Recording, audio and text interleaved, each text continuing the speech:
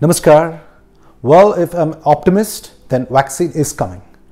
If I'm a pessimist, vaccine is coming, but what is an update on the people who have already got infected with COVID-19? There's no one working for the cure. We're just leaving them to their immunity level or to Almighty. Well, again, if I'm optimist, vaccine has already reached the clinical development stage. Well, if I'm a pessimist, vaccine has reached the clinical development stage, but when the mortality rate is more in elderly, people who are dying are more in the elderly, but the testing in the clinical development stage is going on the young adults, healthy people. Well, again, if I'm optimist, then the vaccine will be ready by September. If I'm a pessimist, vaccine will be ready by September, but creating large volumes of vaccine, almost India has got 137 crore population. Reaching out to all of them will take a large amount of time. But yes, I would like to carry the rest of my episode with the optimistic tone. Yes, I am extremely optimistic about the things happening, because if we consider the pace we are moving, if you see the first time the virus, when in these type of cases, if you talk about either the earlier SARS, Zika virus, or H5N1 influenza, whatever we consider, the clinical development stage, to reach the clinical development stage, it took a good amount of time.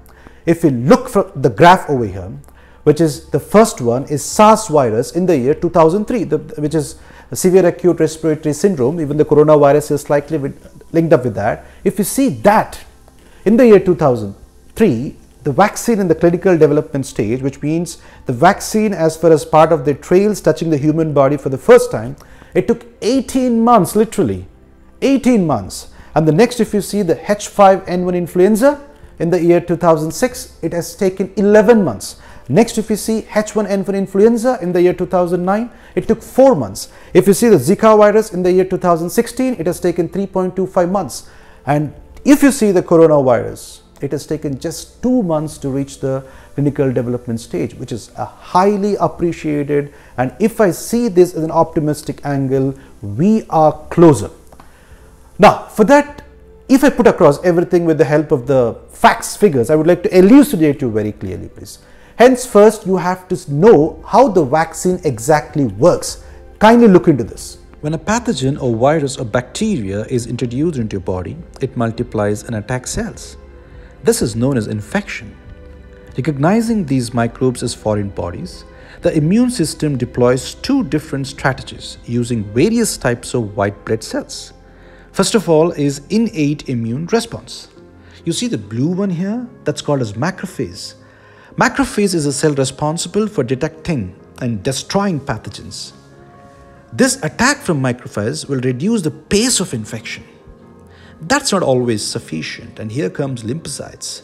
Each lymphocyte is adopted to attack particular virus or bacteria, and lymphocytes multiplies accordingly. The moment they see the particular attack, they multiply and then attack accordingly.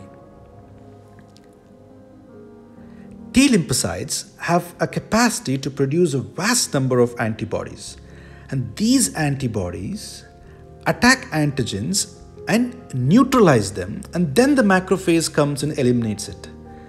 T lymphocytes also does one more job of identifying and destroying infected cells. The problem is still there because of the first contact with antigen. Immune reaction is slightly slow and takes several days to unleash an illness. Fortunately, our body remembers its enemies.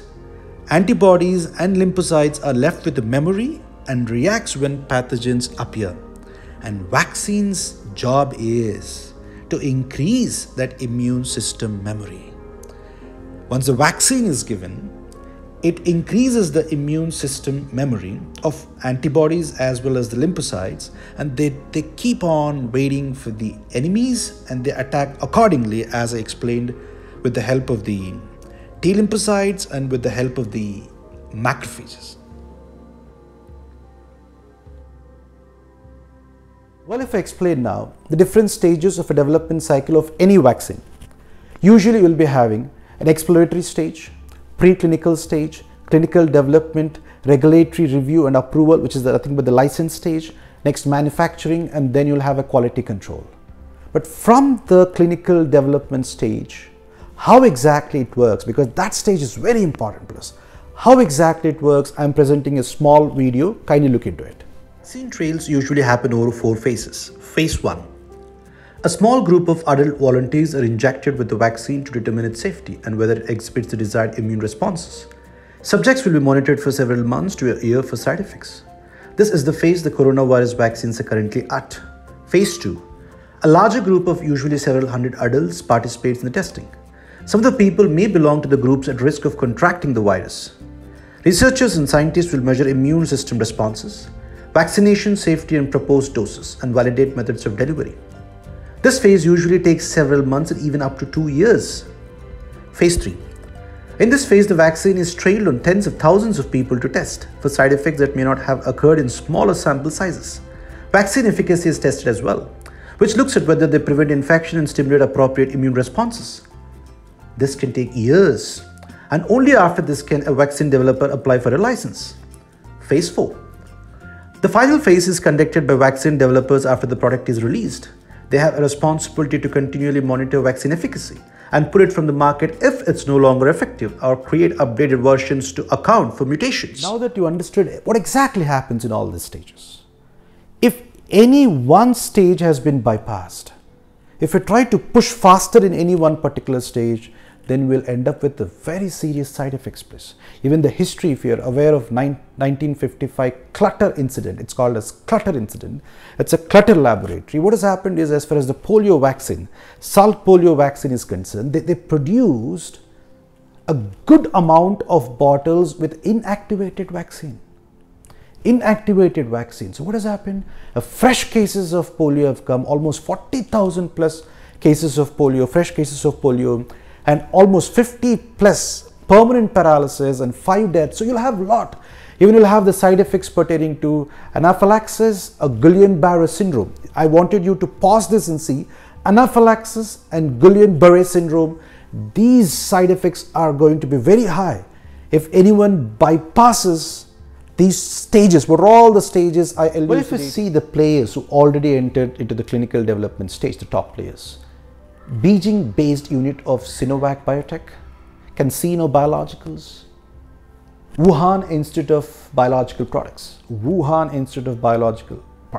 Sanofi, Moderna, Johnson & Johnson, the Indian-based firms, Zydus Cadila, Serum Institute, Biological E, Bharat Biologicals, Indian Immunologicals, Minvax, all these players, if you observe, all of them, right, they're working aggressively, and no doubt, including the National Institutes of Health, the top player, no doubt, by September this year, by September 2020, 100% the vaccine will be out.